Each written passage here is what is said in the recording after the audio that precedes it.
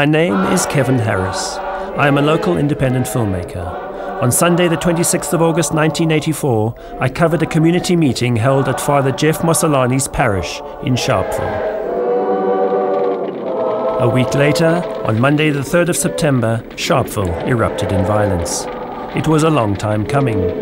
Resentment at the complicity of black councillors with the apartheid regime ran high that day.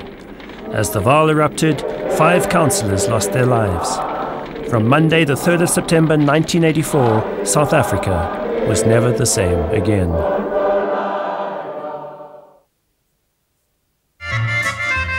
A year later, on the 16th of October 1985, in a small farming community some 70 kilometers east of Johannesburg, the so-named Delmas Treason Trial got underway. 3 members of the United Democratic Front leadership, 18 activists, and 1 priest, all linked to events that took place in the Vaal in 1984, made up the 22 accused. They were charged with treason, subversion, terrorism, and murder. Activist Tom Mantata was a field worker with the South African Council of Churches. The priest was Father Jeff Mosolani. The main charge in the Delmas trial against all the accused, including Father Mosolani and Tom Mantata, was treason with alternatives under the Terrorism Act and other statutory offences. Key to the state's case in the Vaal was the meeting hosted in Sharpeville by Father Mosolani on Sunday the 26th of August 1984. In building its case, the state was unaware that we had filmed the meeting that day. For Father Mosolani and Tom Mantata, their very lives depended on interpretation by the judge as to whether or not they had incited violence at this and previous meetings held in the Vaal. We must test that. 18 months into the trial, I was introduced as a surprise witness for the defense. All film footage shot, plus extensive audio recordings taken on the 26th of August 1984 during the meeting, were submitted by the defense as exhibits 36 to 40, respectively.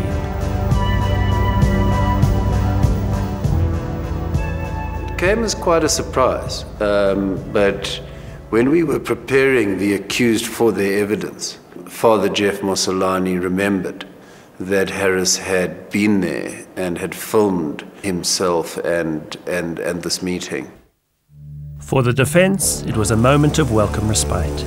This was the first concrete evidence to refute claims fabricated by the state that during meetings in the Vaal, Father Mosolani and Tom Mantata had incited the community to violence.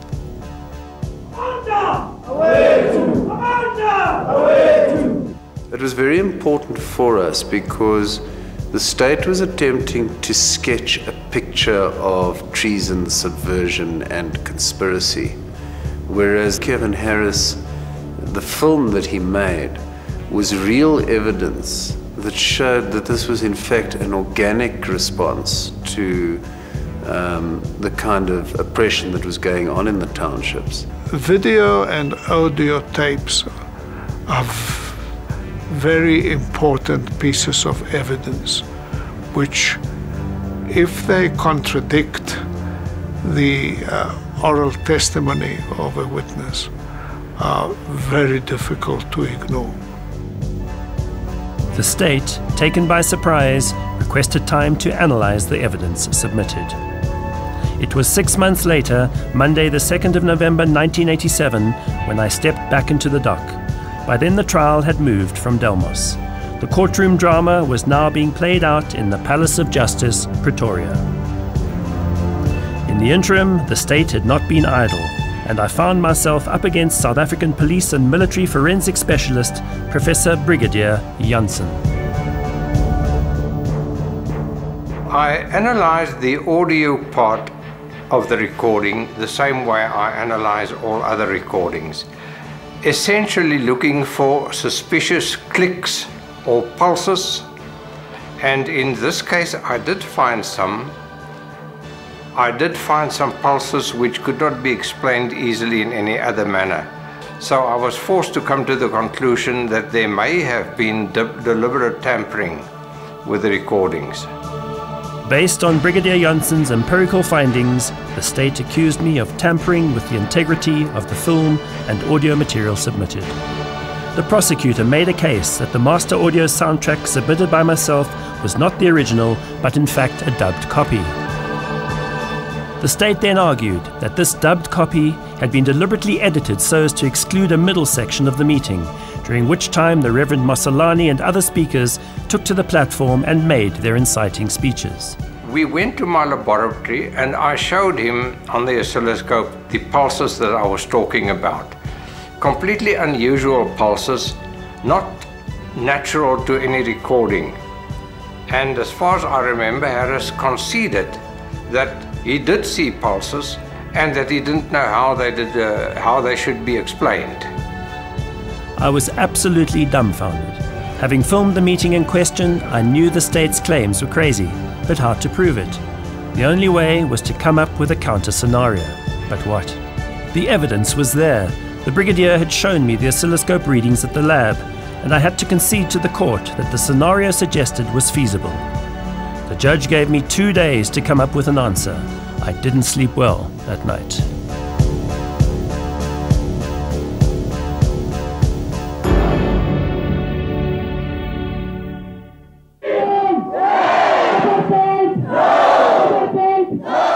For those caught up in the turmoil of South Africa in the 1980s, there were many roads that led to Delmas. For the 22 accused, all black activists fighting oppression and the injustice of apartheid, there was some inevitability. We are all products of our environment and life experience. The script has been written. But for others, take myself as an example, a 34-year-old white South African filmmaker, I happened across a crucial meeting in the remote township of Sharpeville on the 26th of August 1984. Seemingly, the script is not so clear. Where does the journey begin? How does it lead to Delmas? Is it destiny or just a series of coincidences? Art imitates life, or is it the other way around? Looking to the conventions of script writing, let's analyze the protagonist in the movie Tsotsi. In Act 1, we establish his character and everyday environment. Tsotsi is a mean, heartless township thug.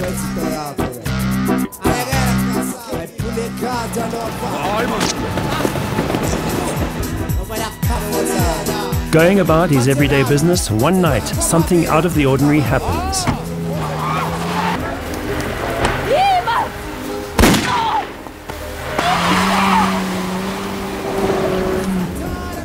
It's known as the inciting incident, a disruption that changes his life forever.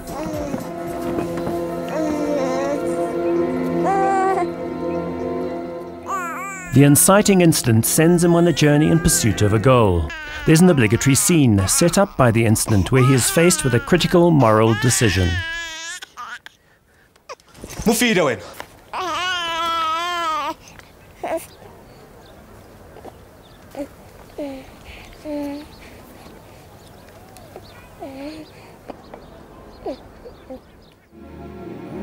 In the final act, striving for his goal, the protagonist's character arcs as he realizes his innermost need. It's the stuff of many successful movies.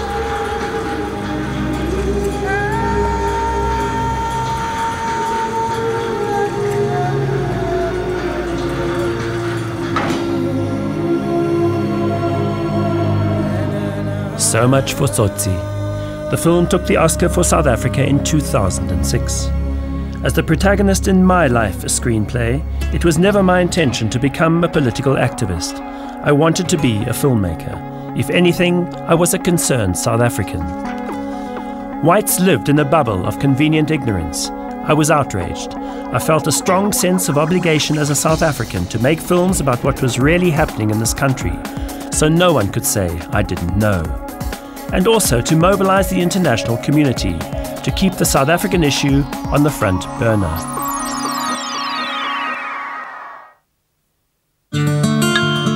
This is Hillcrest, small village on the Old Main Road halfway between Durban and Pietermaritzburg. 1956, meet the Harris family. That's me, Delmas Kevin, on my first day at school. My sister Jeanette is 2 classes ahead in Standard 1. My father Wig is secretary of the Hillcrest Government Hospital. We live across the road from the school where my mother Joyce plays the piano and teaches the children singing.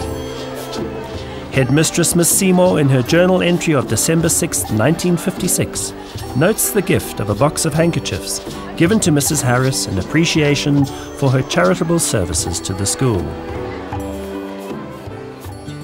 Mrs. Harris must have been important in my life because she's the only music teacher that I actually remember in all my school years.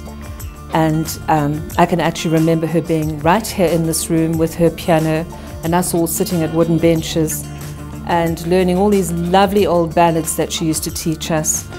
A very warm, caring person. It's a very small government school, Class 1 to Standard 1, some 30 children. There's a great community spirit, and my father Wig coaches us soccer twice a week in the late afternoon. Jeanette excels at athletics, and later that year takes the Victrix Ladorum. My father Wig is also Old Bill of the Hillcrest Highway Shell Hole.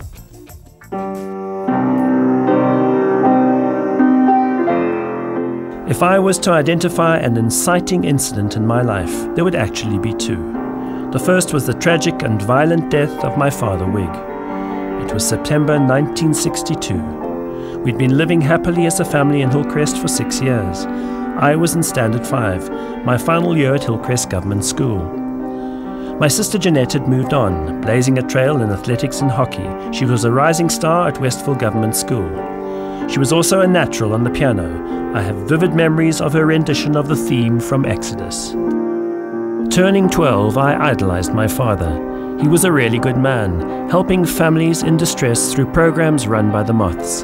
The community loved him. He loved guns. In fact, he taught the wives how to shoot on Saturday afternoons at the Moth Hall. My father's favorite movie was Gary Cooper in High Noon. The soundtrack was his signature tune.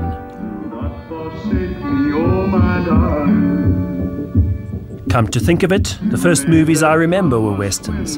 I also loved guns. In fact, I shot birds. In High Noon, the citizens of Hadleyville are terrorized by the Frank Miller gang. Will Kane, played by Gary Cooper, is a quiet man with a strong parochial sense of justice. Making a stand, he takes on the job of marshal and reclaims the streets of Hadleyville. But the jury back east lets the gang off. As the clock counts down, Frank Miller's on the noon train. He's coming back to meet up with his old gang and reclaim the town. The good folks of Hadleyville turn their backs on Will Kane. They want no trouble with Frank Miller and his gang. They want Will to leave town. But the script's been written. Will Kane could never run. My father identified with Gary Cooper. A classic scenario, the selfless action by an ordinary man in the bittersweet triumph of good against evil. In the script of life, as in feature films, there are meaningful coincidences, recurring undercurrents that resonate. For me, one must surely be the coming of September. In 1984, events of the 3rd of September, to which I was witness, changed the course of South African history. In 1962, on the 4th of September, the sudden and violent death of my father changed my life forever.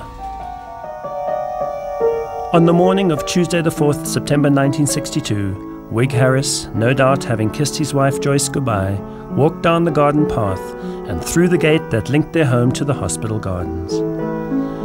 Preparing for his trip to the bank to fetch the weekly payroll, he goes to the office safe and takes out the .22 revolver. It's just another day, but for Wig Harris, at age 46, it was to be his last. I just remember I was at school in Standard 6 at Westville. We were co-ed at the time, and the headmaster came to fetch me from the classroom. And when I got to the front of the school, my aunt and uncle were there, and they just broke the news to me. Funny enough, I remember very clearly that day. I can remember the exact classroom we were sitting in, And I don't recall if it was a headmaster or another teacher came in and called the teacher out the class and took Jeanette out. And then we heard afterwards what had actually happened. I remember that morning so clearly. Mrs. Nell was taking us for Afrikaans. My Uncle Percy appeared at the door. The two of them spoke and she called me over. It was all very calm. She looked at me and said, "You poor child." At the time, I didn't think anything of it. I can't remember much detail. I remember he worked at Hillcrest Hospital and something had happened. He was taking a gun out of a safe, something to that effect, but I don't recall the detail of that. He had been ill. He'd had shingles. And that very day that he was killed, he had said to my mother that he was going now to the hospital to put in for leave. But first he would have to pay the staff.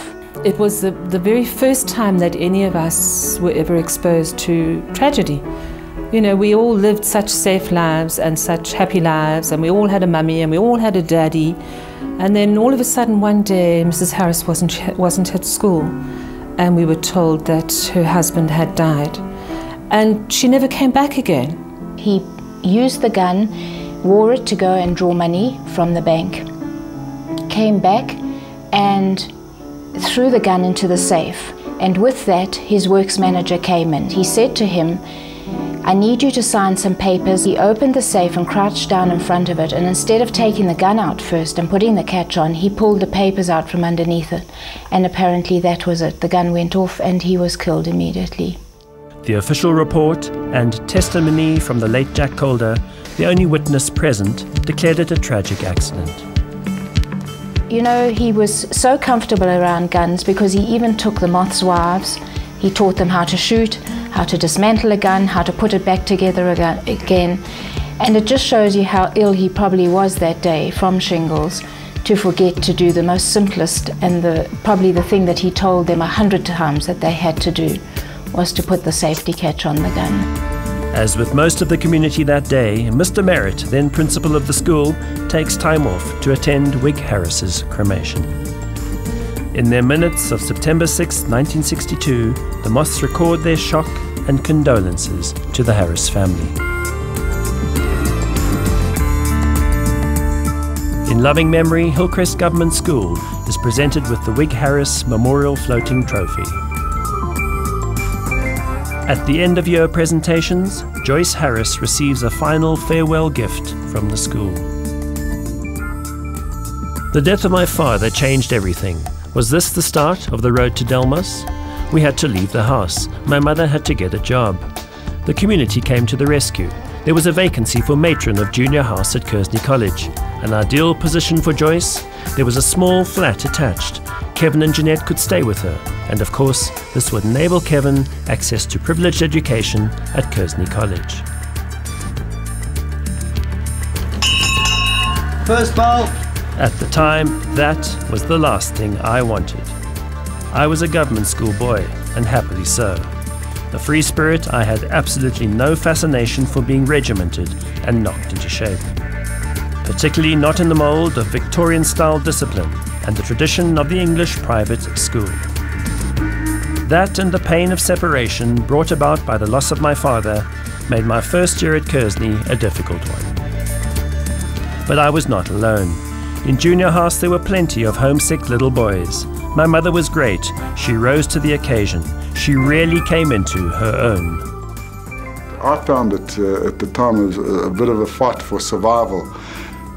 Sister Harris's flat or home, I remember very, very well. When you went into the entrance of a junior house, as you walked through the front door, there was a door on the left. I remember her, and I remember her daughter Jeanette, and I remember their son Kevin, who was also a scholar at the school, I think a year above me. And what I remember very, very clearly, that this was like a home. So the rest of the school was a very, very confrontational environment on all levels.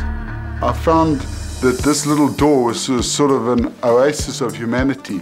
Behind that door was actually a human being. There was this feeling that there was a touch of humanity there. There was a real mother there. There was a real empathetic, caring person behind that door.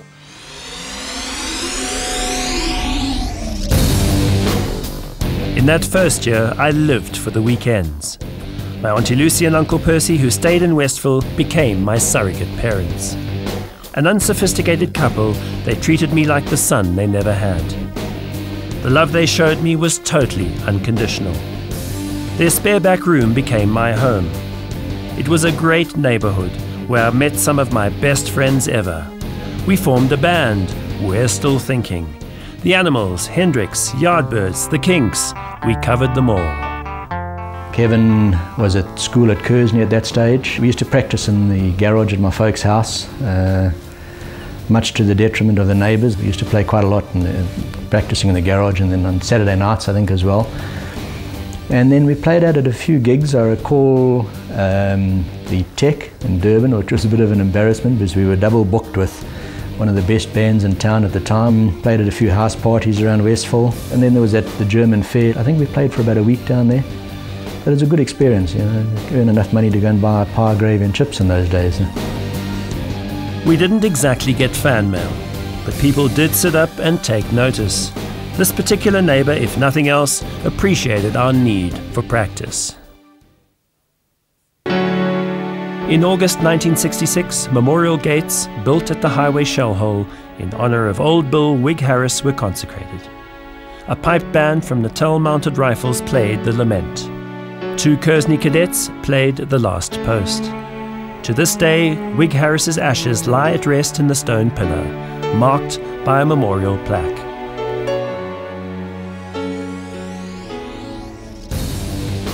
In spite of myself, I did get a lot from my 5 years at Kersney College.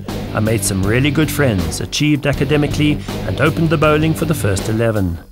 Being good with a gun, I was in the shooting team. I matriculated in 1967.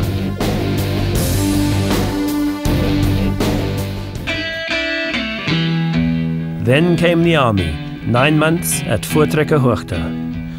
For some of us it was hard to be invisible. Also, I came to a realization, brought on by the brutality of the system, of what it might be like to be black in South Africa. My discharge certificate 10 years later was for me a proud badge of integrity, a record of non-participation in a system that represented everything I found reprehensible. In 1969, I went to Durban University. Career counselling was not big in those days. Good in maths and science, not knowing any better, I did engineering. My classmates were good guys, but conservative, even reactionary. They drank a lot of beer, read Scope magazine, and lived rugby. But campus life offered more. New horizons, exposure to new perspectives. Salvador Dali, Dada, film societies, existentialism, Jean-Paul Sartre, and Albert Camus. Even Kenneth Clark's Civilization. Good years that consisted mainly of playing.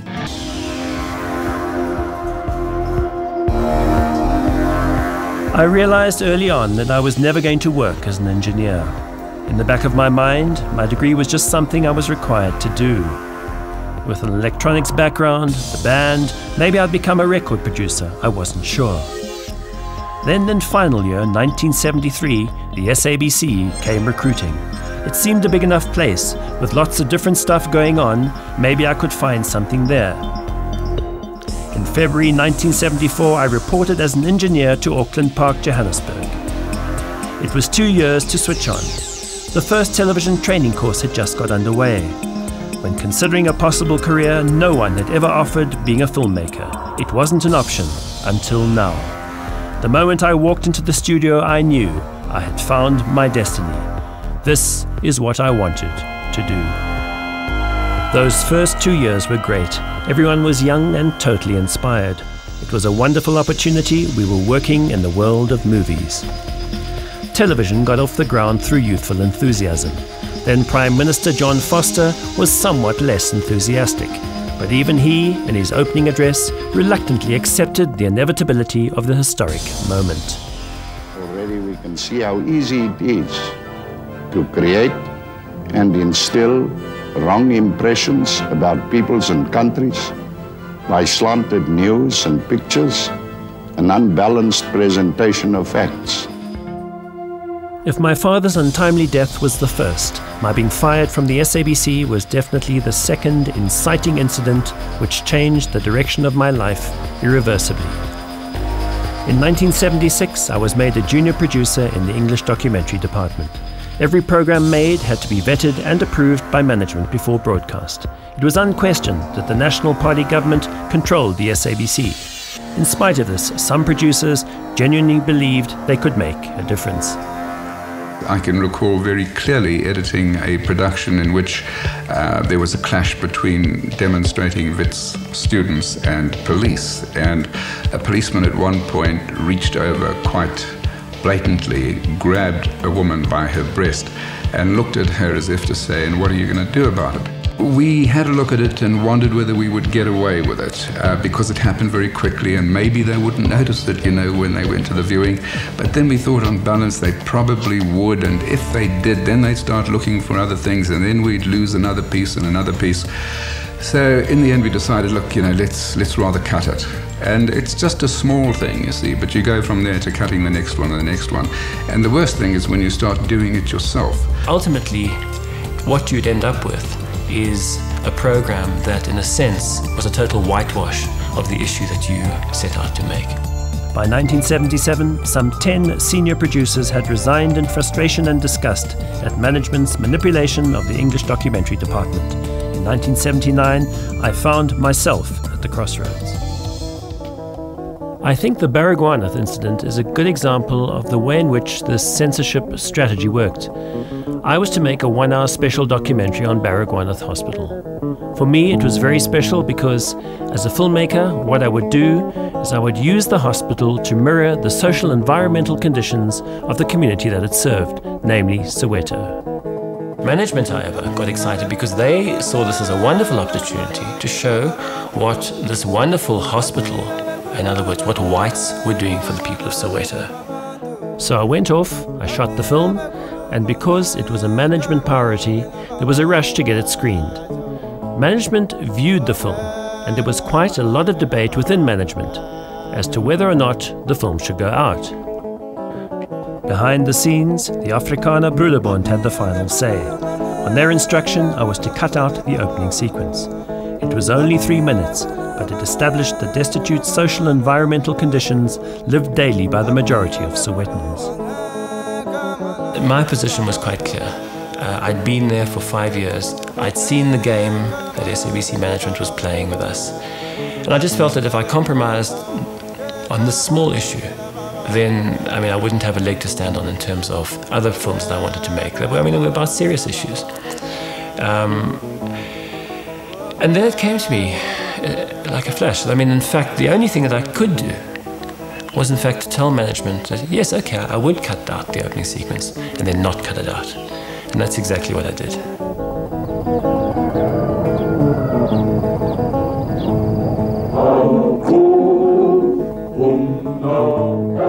I must say that sitting and watching it go out with friends, there was a moment when I thought that they would have viewed the film and seen that I hadn't cut it and then censored it.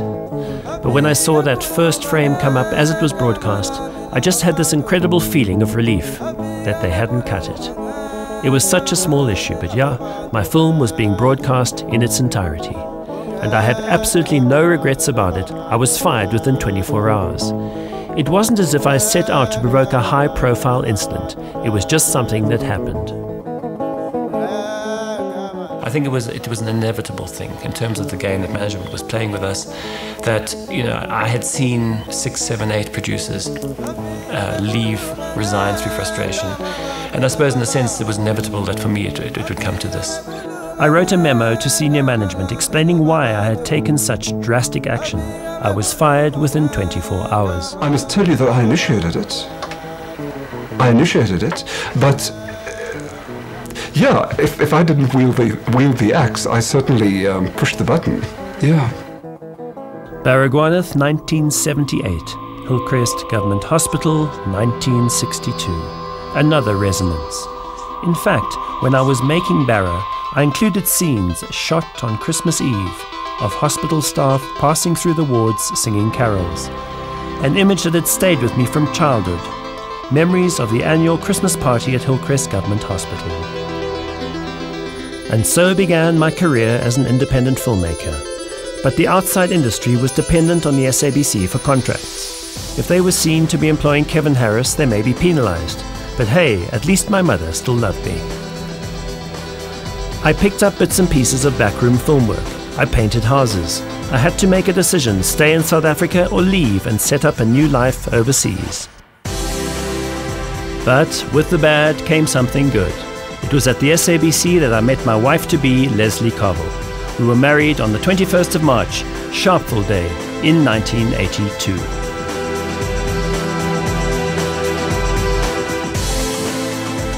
In weighing up the options, I decided that if I proved to myself that it was impossible to make socially relevant films from inside South Africa, only then would I pack up and leave. It took a while. But then I became aware of Bishop Desmond Tutu and the work of the South African Council of Churches. I convinced them that they needed a documentary.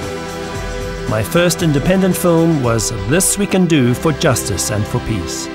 It focused on two central characters, Bishop Desmond Tutu and the Reverend Peter Story, General Secretary and President of the South African Council of Churches, respectively. In this way, the documentary would articulate two concerned perspectives, one white, one black. The standpoint of the SACC against apartheid would provide the backdrop. It was 1979. My primary intention was that we should use the film to fight the South African Censor Board. We would do everything possible to confront white South Africans with what was being done in their name under apartheid. No one would be able to say we didn't know. The Censor Board ordered 13 cuts to the film. We fought them on appeal and won on every point. The documentary was approved for general viewing inside South Africa. South Africa today, tomorrow the world. I put the film under my arm and Leslie and I hopped on a plane. With the untempered confidence of youth, I walked the streets of London and New York, knocking on doors. In retrospect, I was extremely lucky. NBC broadcast the film nationwide across the USA under the title Land of Fear, Land of Courage. They awarded it 2 Emmys. Elsewhere, the documentary was broadcast by ZDF Germany, ABC Australia, and Norwegian television. It was also being distributed worldwide through church and NGO networks. Our second objective had been achieved. The film was being used to keep the South African issue alive internationally.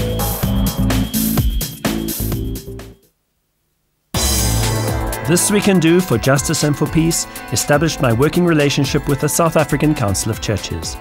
To access township and rural communities, I worked through field workers at the council. Wonderful people, it made me rethink the virtues of Christianity. I carried a letter from Bishop Desmond Tutu endorsing my work and introducing me as a friend of the council. Tom Mantata was one of those special field workers I was privileged to get to know and work with. In 1983, I was working on 2 documentary projects, The Struggle from Within and No Middle Road to Freedom. In December 1982, SADF commandos had attacked and killed South African exiles living in Maseru. Innocent victims were slaughtered in their beds. In May 1983, in retaliation, ANC guerrillas detonated a car bomb on the streets of Pretoria. Innocent bystanders were caught up in the carnage. The South African government hit back with an air raid on Maputo. Again, innocent lives were lost. This new dynamic of tit-for-tat violence was the focus of No Middle Road to Freedom. 1983 was also the year of the Nationalist Party government's tricameral parliament. It was the final phase of the apartheid design, as envisioned by Dr. Verwoerd. By granting second-rate rights to coloureds, Indians and urban blacks, the government would create a buffer between whites and the black majority. The Bantustan plan would be enforced with renewed vigour. Every single black person would be stripped of their South African citizenship. In response, a groundswell of mass grassroots opposition began to emerge. This was the focus of The Struggle from Within. We are are struggling for our human dignity and we are struggling for the future of our children, we shall never give up. Our cry is, and always will be, you can ban us, but you cannot break us. On the 20th of August 1983, the United Democratic Front was launched nationally at Mitchell's Plain. On July the 15th, 1984, the community of Tumahola took to the streets in protest at increased rentals imposed by corrupt community councillors. Police opened fire, shops and businesses of councillors were looted and burned. The road to Delmas was underway.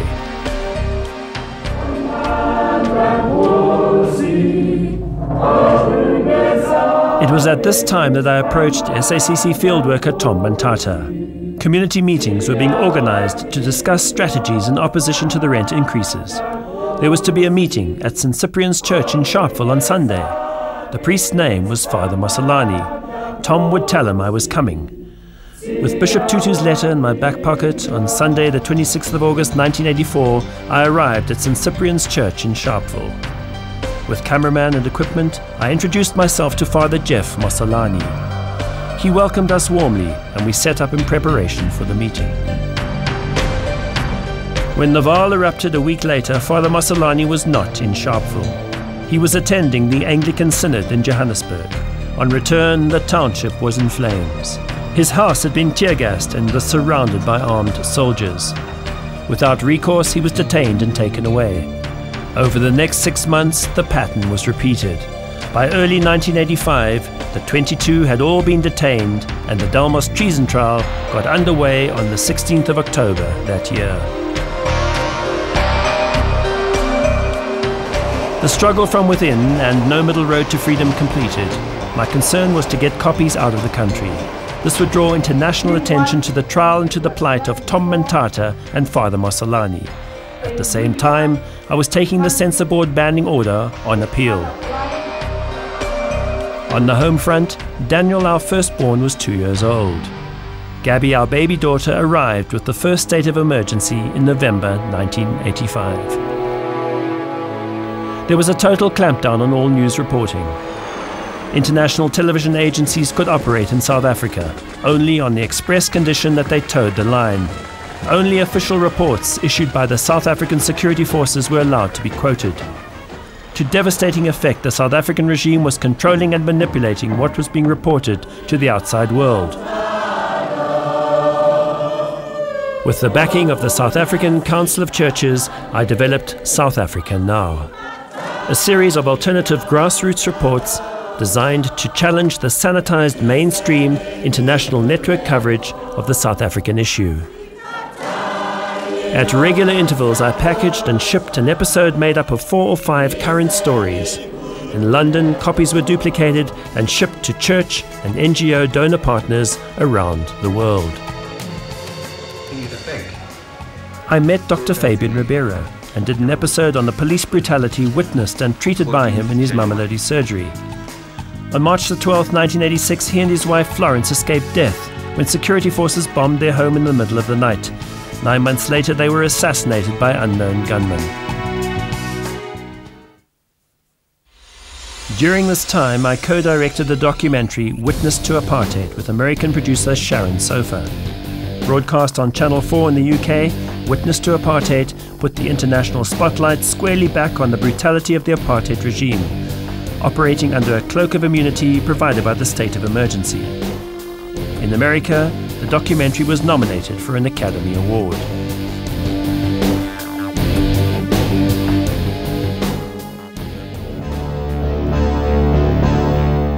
It was March 1987 when we returned as a family from our trip to LA. The Delmas Treason Trial had been dragging on for almost 2 years. It was then that I noticed. The state was building an aspect of its case on the meeting held at Father Masalani's church in Sharpeville on the 26th of August 1984. I called David Dyson and George Bezos. They watched the footage and I was introduced as a surprise witness for the defense. Stepping down from the dock in November 1987, I was truly at a loss. I could not understand or explain the 4 impulses detected by Brigadier Janssen on the master soundtrack. Then it struck me, probably in the middle of the night.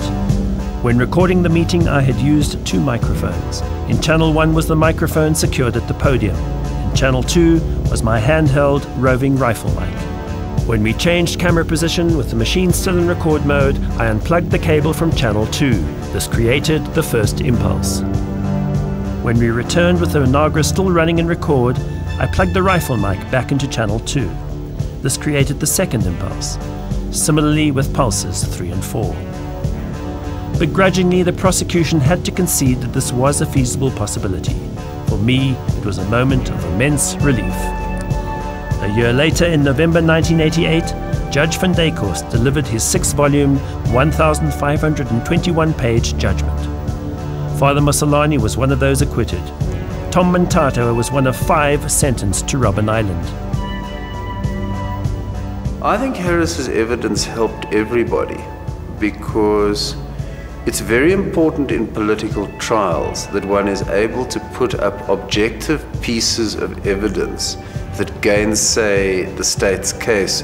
So in the overall symbolic sense for the case, the film was very important. It did assist because the state was trying to show that my meetings here were very violent and we're doing nothing else except vilifying the councillors.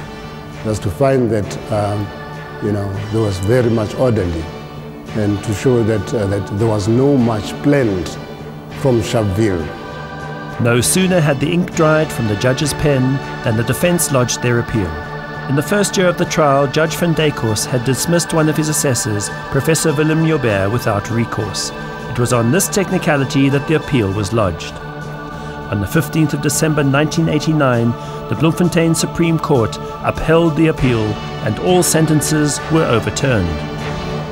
For Terra Lakota, Popo Molefe, Mos Chikani, Tom Mantata, Trina Malindi and the rest of the 22 accused, the long road from Delmas was finally over.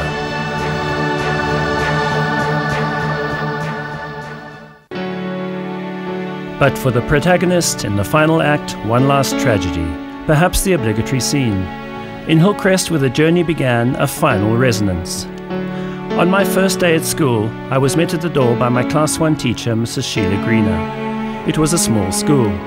Mrs. Greener was one of 4 teachers. For my 7 years at Hillcrest Government School, she took me for most of my subjects.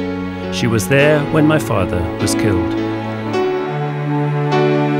At noon on Wednesday, the 11th of October 1995, Mrs. Greener was shot dead in a hijacking attempt at the local garage in the village.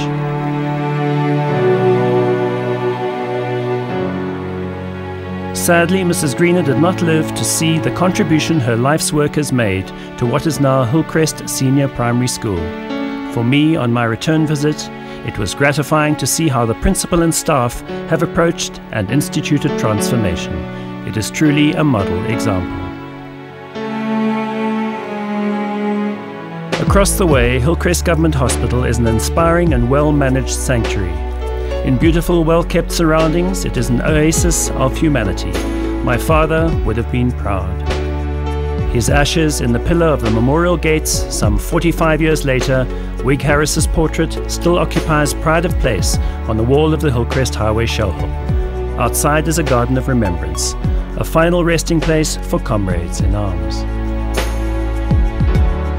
Kearsney College is the best it's ever been.